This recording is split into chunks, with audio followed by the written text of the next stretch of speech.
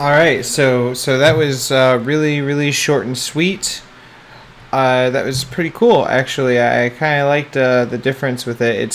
It's interesting when you see just a developer work on a conference, and it's not the publisher, it's not Xbox, it's not PlayStation, it's not one of those. So Bethesda did a great job. I didn't really care about the animations in between, but the things that stood out to me, of course, were Wolfenstein 2 looked amazing graphically and just as a realization of a world, and the Evil Within 2 gave the total what is happening that I've expected from it. So that one I'm very excited for.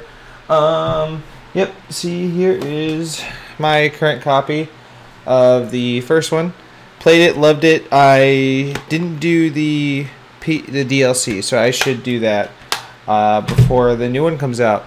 So yeah, in general I liked it, and it was about what I expected. Last year they did something similar, and they said, hey, we are going to do this conference, and everything you see is going to come out before we come back, and they delivered on that promise. And they said at the end of this one that it all is going to be out before the end of the year, which I assume is before the new year, and that is very exciting. So that is what I think about Bethesda, and tomorrow we will reconvene for more E3 coverage. Thank you so much, and I'll see you in the next video.